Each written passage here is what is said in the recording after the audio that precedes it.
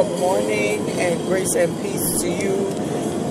This is the day that the Lord has made, and we are already rejoicing and we are glad in it. This is Fire in the Morning.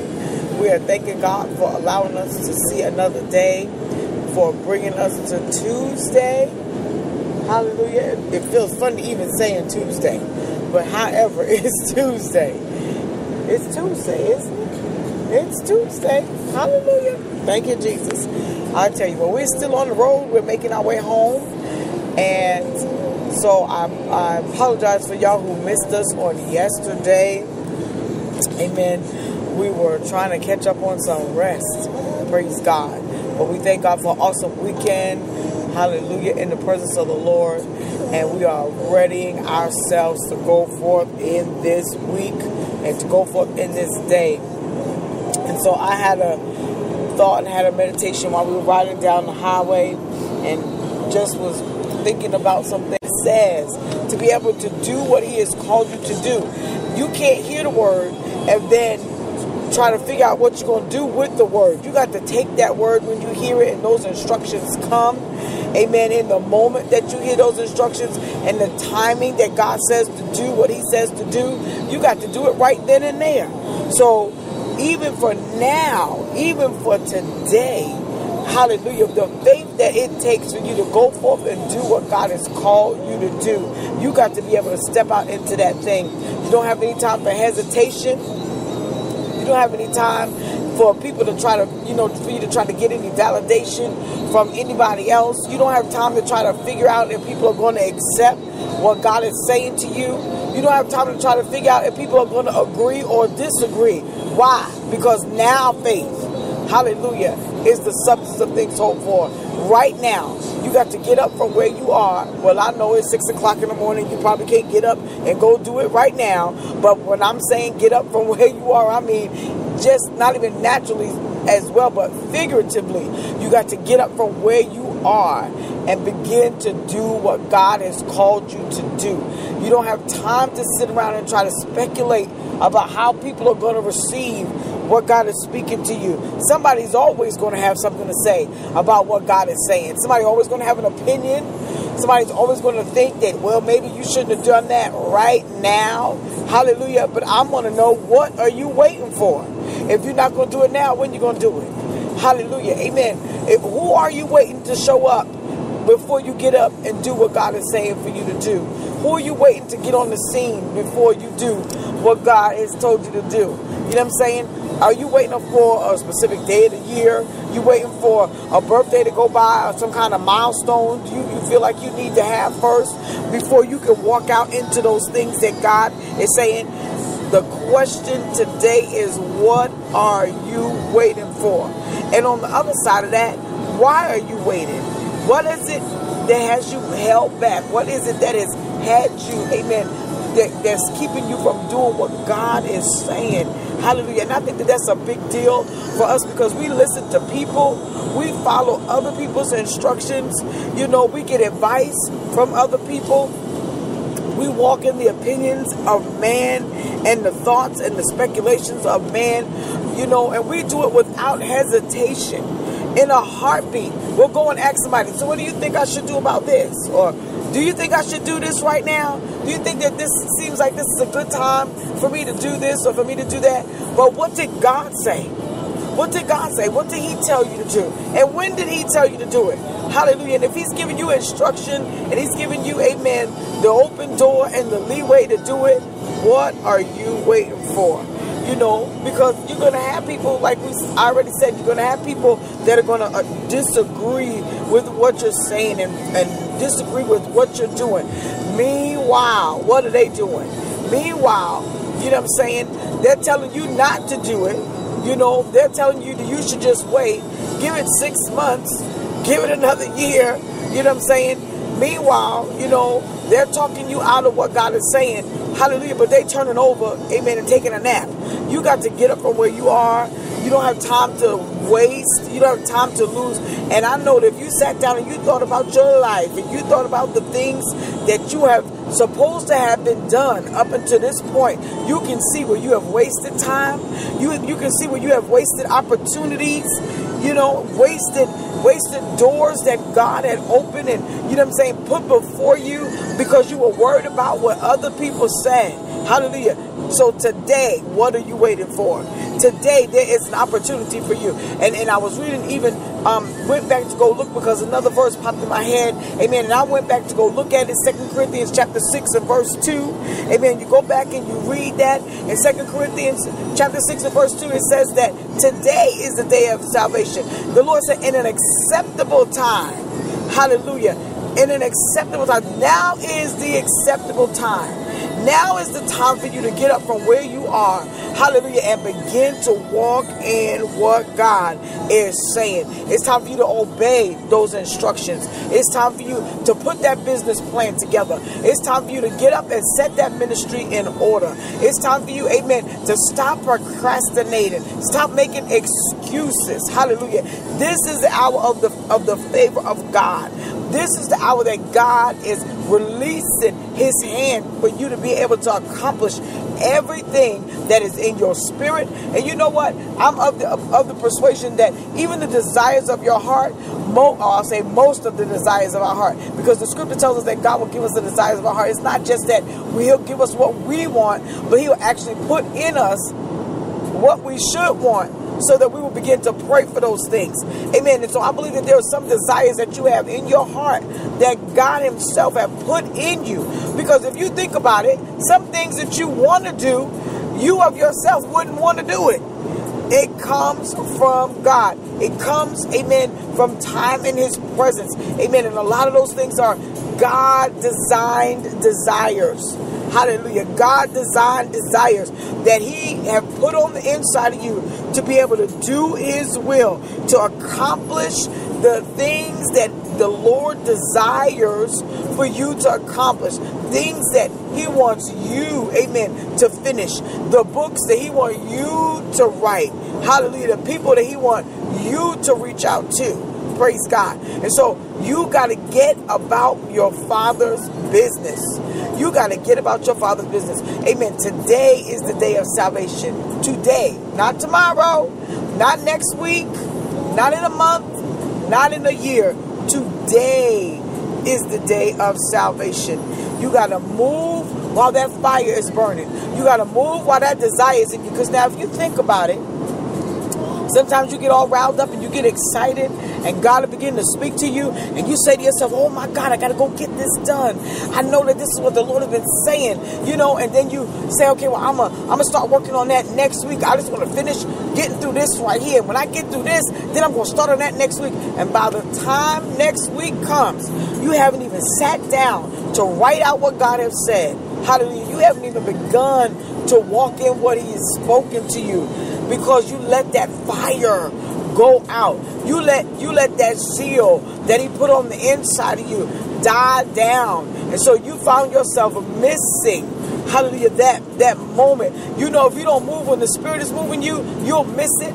You know, even when you think about the man who was sitting at the gate, beautiful, well, and it was two stories about the lame man at the gate. And this first one story, he's sitting at the gate and he's waiting for somebody to put him in the water when the water is troubled. And then if you miss the troubling of the water, you didn't get your healing, you know. And so you got to get in that water while it's troubled. You got to get, I don't care if you got to roll yourself in there.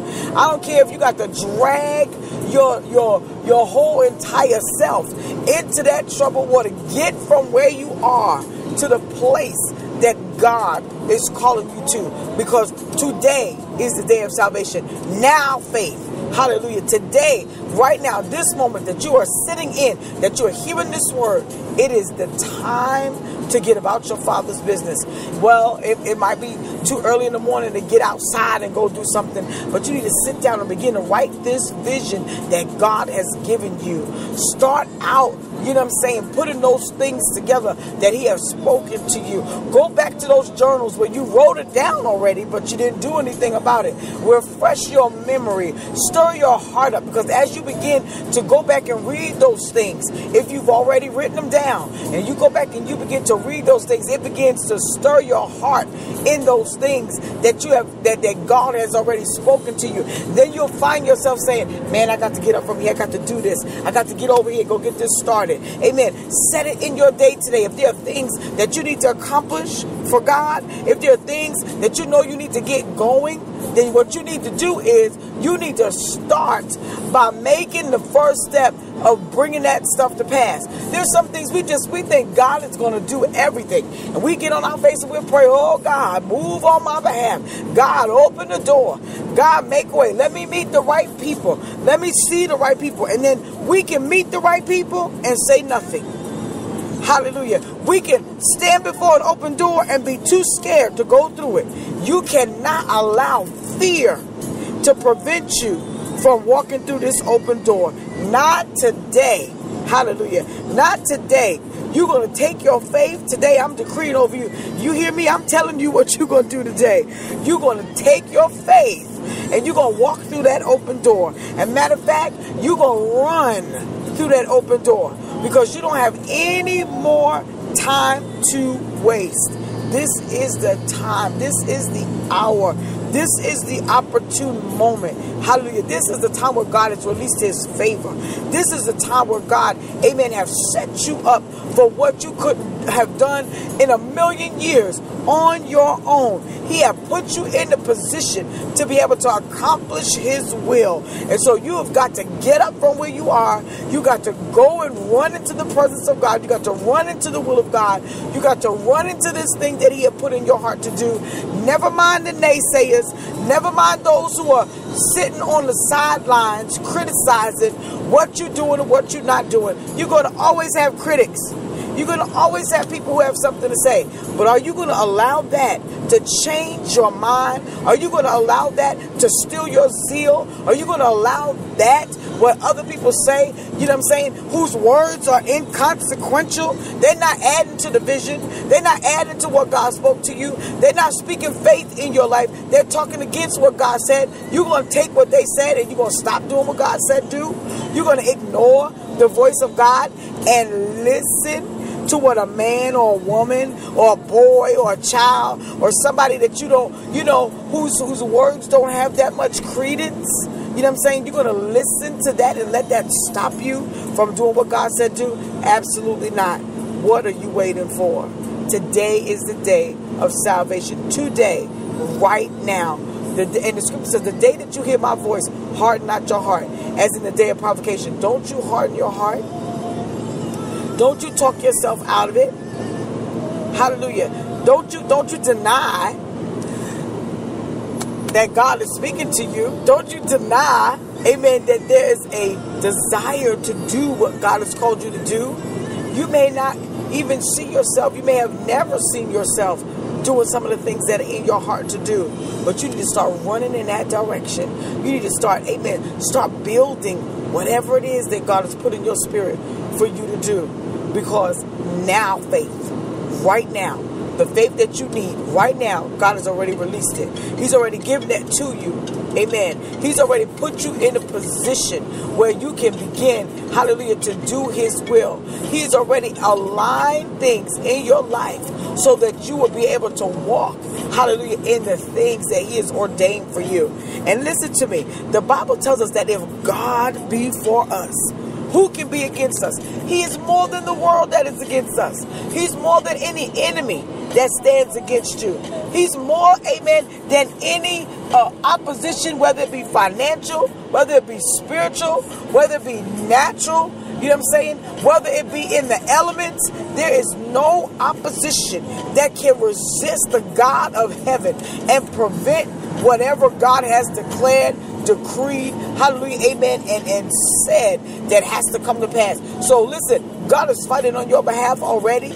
You don't need to worry about anything, amen, that needs to come to pass. All you need to do is set your heart to do what he's saying for you to do.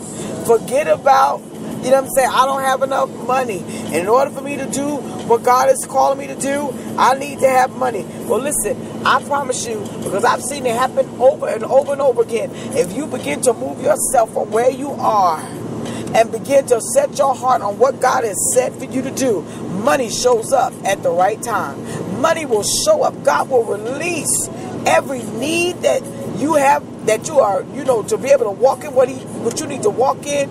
Amen. Every opportunity that you need, everything that you need supplied, he will release that thing as soon as you begin to walk in the direction of what he's called you to do. I'm telling you, there's something about obedience. Obedience brings blessing. Obedience brings open doors. Obedience brings favor. Obedience brings finances. Hallelujah. Obedience brings the resource of people. Amen. And everything that the people may have becomes a resource to you. So you got to get up from where you are now, faith. And that's something the scripture don't say tomorrow, faith, or next week, faith. No, it says now, right now, right now. Not in 5 minutes, not in 20 minutes, not give me 10 minutes, God. No, now faith is the substance of things hoped for, the evidence of things that, is on the plaintiff, rather. The burden of proof is on the plaintiff. So the person who is bringing the case is usually the plaintiff, and the burden of proof is on them. They have the responsibility to prove their case. Okay? Not the defendant. The defendant has to come in and defend themselves. And so when God is the same way, when God, amen, has said that this is what he wants to do in your life, the burden is on him to prove that he's going to do it. The burden of proof, amen, or the burden of even performing it, bringing it to pass, is on God. All you got to do is align yourself, amen, to do what he said do. And the rest is on God. When you realize that, that takes the pressure off. When you realize that, that means that you don't have to be yet. When is God's word going to come to pass in my life? As soon as you get lined up with your now faith. As soon as you understand that today is the day of salvation. Hallelujah. So what are you waiting for? Stop waiting on people. Stop waiting for the circumstances to be right. Stop waiting for another milestone to pass by before you walk in and do what God told you to do. Just do what he said, because today is the day of salvation. Hallelujah. And now, hallelujah, is the time for you to accomplish it in Jesus' name. Let's pray. Father, in Jesus' name, I thank you now for every person that is listening, every person that will listen and hear this. God, we pray right now in the name of Jesus that you will stir them up. Remind them of the things that you have spoken. Remind them, oh God, of what they made a vow about and said that they would do for your glory. Remind them, Father, hallelujah, oh God, about the zeal that they had for your kingdom and the things, oh God, that is in their heart, that you have placed in their heart to do. And let them move from the place of do nothing. Let them move from the place of talking about it to being about it. Let them move from that place, oh God, of wondering, oh God, and thinking about whether or not they should move in what you have spoken, to stepping out on faith. Hallelujah. And not waiting any longer to walk in what's in their heart. We bind the spirit of procrastination. We rebuke every evil influence, everything, God, that will stand in their way, every spirit of doubt, every spirit of unbelief, every insecurity in the name of Jesus. God, we release confidence in you. We thank you right now for opening eyes, oh God, that they might be able to see, Father, what you are saying is real and it is truth. And God, we can trust your word in the name of Jesus. Cause them to stand in obedience. And as they stand in obedience, send resources, send finances, send open doors. Let us walk in those open doors, Father God, without hesitance and without fear, in the name of Jesus. And God, we give you glory. We give you honor. We thank you that even as we go into this day, we will rekindle the fire of the things that you have spoken to us, and that we will walk in the fullness of it without procrastination, without excuses, because we are no longer waiting. What are we waiting for? We're not waiting for nothing. We just need the sun to come up so we can get outside and make this vision work in the name of Jesus. And God, we thank you. We bless you. and we give you glory. In Jesus' name, amen, amen. But we thank God, hallelujah, for the word on this morning. We thank God, amen, for stirring our hearts and asking us the question, what are you waiting for? And hopefully after today, you're not waiting for anything. You're getting ready to step out and do what God said for you to do, and do it for his glory and not for the glory of man. I pray that the Lord be with you today. Be encouraged, be strengthened. No matter where you're going or what you're doing today, don't forget now faith. Right now, where you stand, where you're going, take that faith, activate it, put it to work. Hallelujah. And bring those visions to pass, or get them going and let God bring them to pass in Jesus' name. Meet us tomorrow morning by God's grace at 6 a.m. Eastern Standard Time. Hallelujah. And even the rest of the week, Monday through Friday, for fire in the morning for God's glory. Stoking our fires, setting our hearts ablaze to do the will of God. Hallelujah. And accomplish what God has called us to do for his glory. Be blessed and have a good day today in Jesus' name.